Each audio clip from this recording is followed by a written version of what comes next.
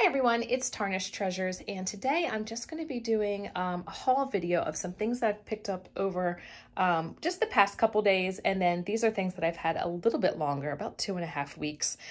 So Cindy got one bag and I got two bags, so it came to $15, and I've already sold the matchbooks and kept a few that I wanted for $15. So all of this was free, plus I've done the other videos where I shared what I got. What I'm so excited about is that there are things that I had never seen at the sale, and this was 3 weeks of her selling things, and Cindy and I were still able to fill our bags and find amazing things. Things I had wanted from the first day but didn't want to pay $5 a piece, and then other things that I had just discovered on basically the last day. So first are these very old linens. They definitely had lots of linens like this, and trims and baby clothes. So I got these. I don't think I've washed this one yet, but I have washed those two. And I don't know if those would have been cuffs or something for pants, embellishments, but obviously I will keep those and craft with them. There was this piece that I would assume is some type of bib, and then maybe it would have buttoned on. I just couldn't pass that up. This beautiful silk, we'll just call it like aqua, faded aqua, and it's got a nice little edge to it. Then I had seen this, and we couldn't find the Bible, but I thought it was pretty cool that it was this Bible, and it talked about, and I can't even read what that first word is, but 1798. A piece of Heisey glass. It's got the H on the bottom. I don't know what I'll do with it, but I do like the thicker glass, and I've already cleaned that up a while ago. Then this was exciting. There was this candy box for Christmas with a bow.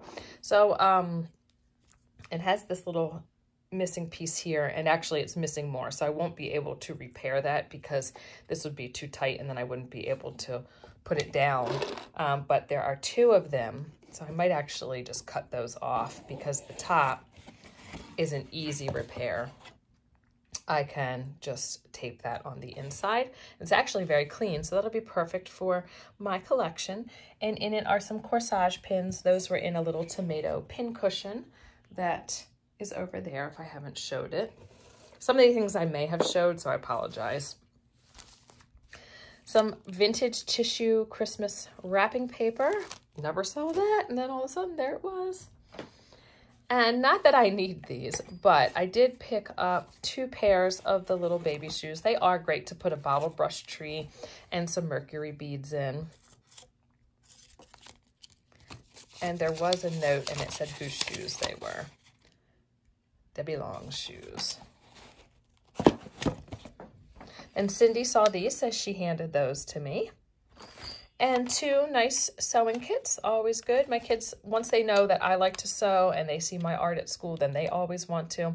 Plus, it's nice to have some newer thread because some of the older thread that I find just falls apart. 1 little baby shoe. Picked up some older clothespins. Those are nice to put in a mason jar and then have a doily on top with some ribbon just as a pretty display. And I got 2 plate hangers. Thought maybe, you know, they would come in handy if I needed them, and I really liked that it had a price tag on it.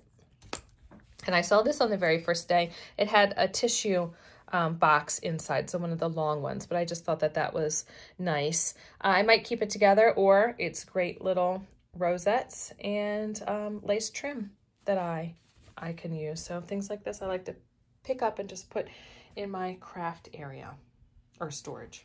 These items I picked up at my favorite thrift store, and I paid, I think, a little over $20. I was with Laura, and Laura, John, and I were just having the best time together. If we weren't tired, I think we would have just camped out there overnight and just looked at everything and had a great time. So I got these 2 brass, we'll just call them brass frames, and they have the metal backs. I really like them because they make it very easy to frame. And I like that they're different sizes. And it was funny because when I picked those up, John said, "Oh, I knew that you'd get them." And that is a very similar frame that I got there as well. So I was happy to find those two. And then this guy was up high and he was winking right at me. And I said, oh my goodness, is that a Holt Howard with like no paint loss? Yes, it is. And the inside just needs to be cleaned, but that's probably one of the best I've seen on the outside. And then I got this. I had seen this a few times. It has the etching in it, and I have a smaller one, so I decided to get this one today to add to my Halloween bar collection. So that needs to be washed. And then I love these little makeup compacts. I think that one has a great deco look to it, so I'm actually gonna put that out. What is that, Princess? Put that out, I don't know, Halloween, or just leave it out. So I have this little jewelry casket, and you know, I've got that in there. I've got the other one, so maybe that's what I'll just do, is add it. Oh, I should take the price tag off, shouldn't I? Yeah. Oh. I am not one of those people who likes to keep the price tag on and then reminisce like later down the road, like, oh, look what I got that for. Don't want that orange price tag there. Pocket knife, and it was as is, but I will just glue that. But it is engraved. Both sides, I think. And it's gold. And what else? Where do I have? Oh, I've got that one there. So maybe I could just like, yeah, I think I could actually easily attach that. So I'm going to glue it, and I'm going to put that there. And this is one of those times where I wish I had more of these, and then it just came to me. So these are some of those jade leaves and fruit. And I have just like little groupings of these that I put out for Halloween, and I was putting them on my mantle, and I wished that I had more to like sprinkle them out so I could get them across the whole mantle and make it more unified, have the one side of the clock, you know, be integrated with the other side of the clock. So it was $4. Now, I think that's a lot for just this little amount. But when I took it down there, John said there was a whole lot more to it. So I don't know if it dropped and broke and then somebody moved it or hit it. So I said, well, I'll take it. And then when you find all the other pieces, just put them under the counter for me. So that was really interesting that I had literally just this past week wanted more, and then it came to me. And it was funny too, because I said to Laura, $4 for just that little piece, and you can see the one is broken. And I said, they don't mark stuff like that price. And that's exactly what John said when I took it down. He's like, there's more to that. I don't know where it is though. And then the last thing I got was this. It's funny. I actually see 10 written on it in Sharpie. But actually the price tag wasn't even on it. So I probably only paid like a dollar or two. So I guess someone got it at the Goodwill. It does say HECO horn. So I thought like that probably was a horn that was on an old car. And when I just looked it up, it did say something like Model T ? It says patent applied.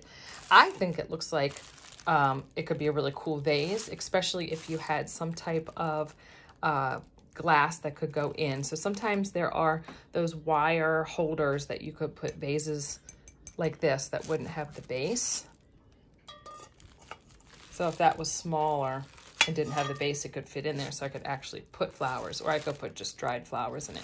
But I think that's going to go on my bar or in the corner cabinet for Halloween. So thanks for watching, everyone. I hope you like seeing my goodies. Bye. You say bye. Bye.